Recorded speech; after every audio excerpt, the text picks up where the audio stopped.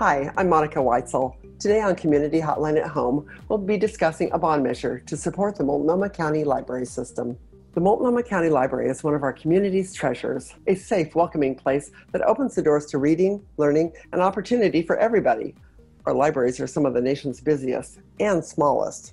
All 19 Multnomah County Library buildings could fit inside the downtown Seattle Main Library branch with room to spare. The Multnomah County Library Bond will update, rebuild, and construct libraries throughout the county. With us today is Rachael Bowen, Campaign Coordinator for Yes for Libraries, and Sody Puth Fearn, Elementary Reading Specialist for the David Douglas School District. Rachael, can you tell us a little bit about the key components of the bond? Yeah, definitely. So the first piece of the bond is it would expand and modernize the libraries in the neighborhoods that need it most, including, so this would be the Albina branch, the Belmont branch, the Holgate branch, North Portland, Midland, Northwest, and St. John's. All of those would get square footage expansions because, as we know, they're tiny. They are. They're tiny. The second major piece of the bond would be building a flagship library in Gresham. So this is a really exciting piece of the bond, and this is, designed to address the reality that while 40% of the county population lives east of 205, there's only 20% of the library space in East Multnomah County and East Portland. So that's the second big piece of the bond. The third is that it would provide high-speed, no-cost broadband internet access at all 19 branches. And so this would mean more devices and more space to use those devices. And we know that having reliable internet access is, a necessity. It's not a convenience anymore. And this would address some of the realities that a large portion of the population relies on the library for internet. The next big sort of piece is it would improve access for people with disabilities in the bond is included in this package. Providing critical help with folks looking for a job. And then the last major piece of the bond is updating materials and handling distribution. So currently the Multnomah County Library has an antiquated system. So every time you get a book on hold, it touches 8 people. 8 people have to handle that book before you get it. So it's a very old system, and one piece of this bond would be updating that to a more automated system. So replacing the current antiquated system will save money and time in delivering materials to customers. So those are the sort of major pieces of the bond. That's a big undertaking. That's a lot that's going to happen for the money that will be dedicated to it. Let me just touch on a couple of those. The buildings that are going to be updated or renovated, some of those buildings are very old buildings. I can't even picture them being updated or renovated. Are any of them going to be torn down and replaced, do you know, or? No, so they are going to be, they're trying to do a really good job of just expanding on the square footage that they have and doing upgrades in that way. The flagship library will be entirely built from scratch. So the flagship library is going to, again, be a cornerstone of the bond, and that flagship library will be roughly 100,000 square feet. So that's the size of roughly the downtown central branch, if you want to picture it. Yeah, so that's amazing. That'll be a great addition to East County. Totally. And to the community, and, imagine what can happen in, 100,000 square feet of new, space for children to learn to read, and new computer labs and community meeting spaces and all the things that we know we love the library for, but bringing that to East County. That's great. Sody, I want to ask you about something, that Rachael mentioned that there would be more better internet access and faster broadband, and that there will be more places and for people to use their computers. I know that that's an issue, especially with COVID-19 and the kids having to learn at home for much of the time. What kinds of things do you think the library is going to bring to your students and the people that you work with?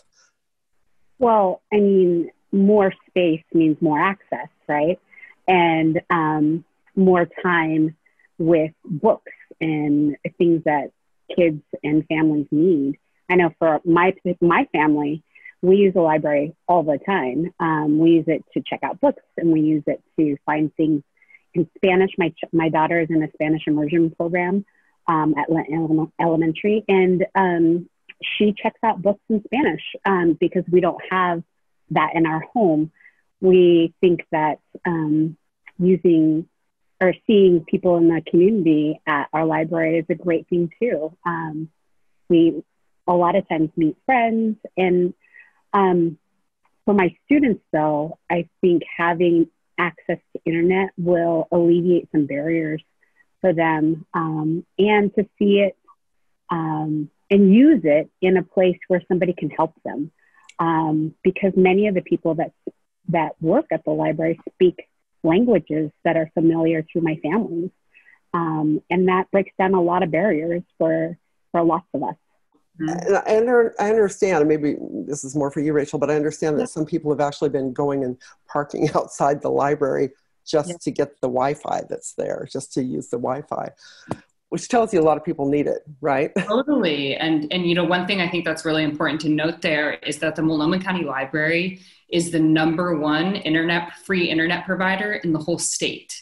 Wow. And so that really, really speaks volumes to the library being, a digital lifeline for folks. And, we know that 40% of our lowest income households do not have internet at home. And so they're relying on the Multnomah County Library for that internet access. Right. That's great. So, Sody, I want to ask you, you're with the David Douglas School District. So you're in East County. What will it mean for East County, for the East County community to have a flagship library right there in Gresham? Huge. It's huge. I mean, I think about the opportunities that it would provide for our families and our community. I know that when families enter the public library, they often see people who look like them and materials in languages that they can read. And that breaks down barriers, huge barriers for families and kids, and a sense of belonging in this community. I mean, if we don't belong, if we don't feel like we belong, it's hard to be a part of it and to be a part of the community. So for my students, I know that just seeing books that they can share with their families builds literacy skills in their first language. And that I know is a crucial step for kids to learn to read in English, which is what we're teaching them at school. I'm excited about all the possibilities of what can happen with if this bond passes, and that's still an if because people have to get out and vote, right? That's one of the things that we need to do. So how can people help support this bond besides just talking about it, amongst ourselves? What can we do? Yeah, absolutely. So I'm glad you asked that question because it's definitely, in a unique moment to be working in campaigns and doing everything remotely, as here we are today doing a remote interview.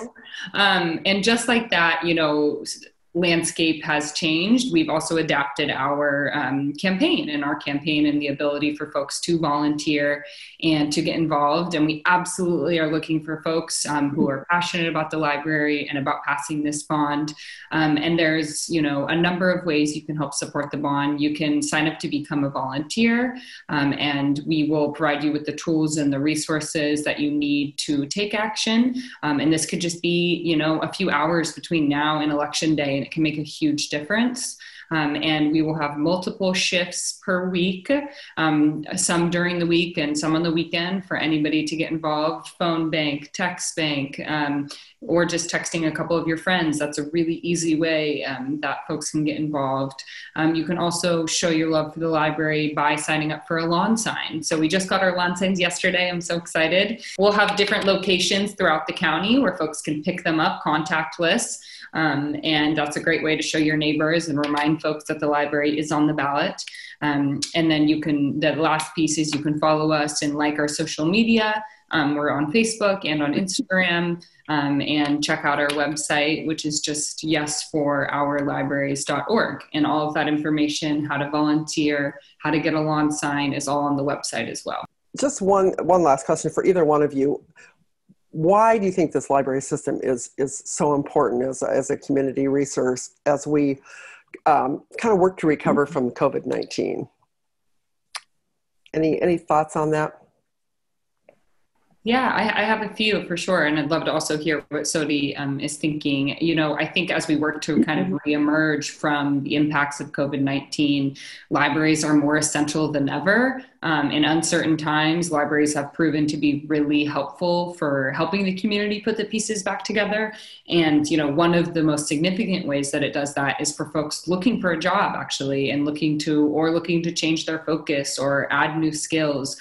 So there's all kinds of ways that, the libraries help and engage folks looking for work. And we know that can be hard, especially right now. But they're there to assist with access to computers, with help getting, updating your resume, with printing, with classes and with training. And, library staff can help people even apply for unemployment, for example.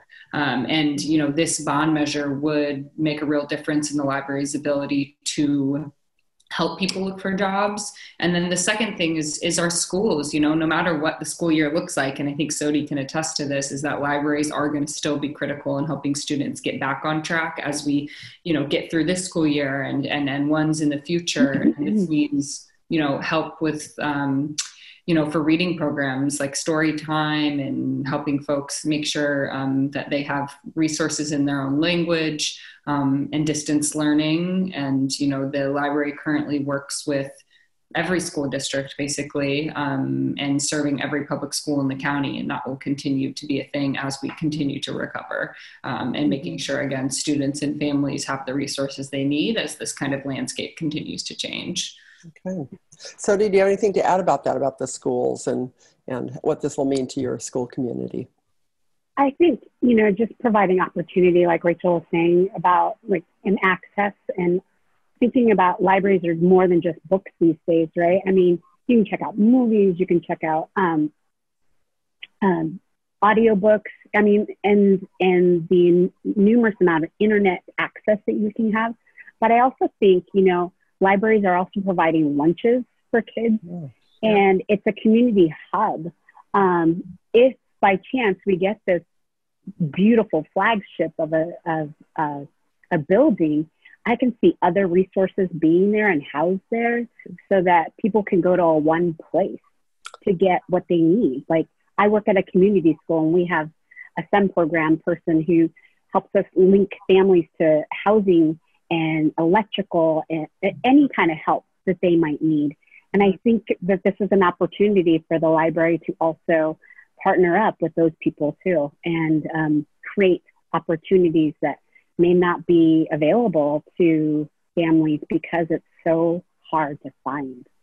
Mm-hmm. Like that. Yeah. I know we at MetroEast have partnered with the library in East Multnomah County, and it's been a very wonderful partnership. So, I think this is a really important bond, and if nothing else, people need to get out there and vote. So I hope they will really pay attention to this. Are there any last takeaways, anything else you want to leave with us before I let you go today? Either one of you. Yeah, I would just say that, there's a reason why we are, the most loved, one of the most loved and widely used library systems in the whole nation. And it's because libraries are an essential part of our lives here in Multnomah County, and our libraries support our teachers and our parents, our senior citizens, our small business owners, all of our community members. And it's really, time where we need to support them, and that if we're going to, make sure that the next generation has a more comprehensive and safe and accessible library, we have to start now with this bond. Yeah. Sody, anything you want to add? I just want to say libraries have always been an important part of my life, and we are fortunate to live in Multnomah County and have access to it. But, many families still don't know about the library, and because of how difficult it is to get to a building. But I want to say that the outreach for Multnomah County is tremendous. We have in our schools books to you, and I know that there are other outreach things that teachers and librarians are partnering up with each other to do, and it's amazing work. And I'd hate for it to not expand, because we need it. and we love it. There's a big need for books and for learning and for the socialization you get from the library and everything else the library brings. So thank you both for coming on the show tonight and sharing about the Multnomah County Library Bond that will be on the ballots this November. Thanks very much. Thank you for having me. Thank you for having me. You're welcome. And for all of those of you watching, please do educate yourself, go to the website, find out what you need to know, and be sure to vote this November. From all of us at MetroEast, be safe, be healthy.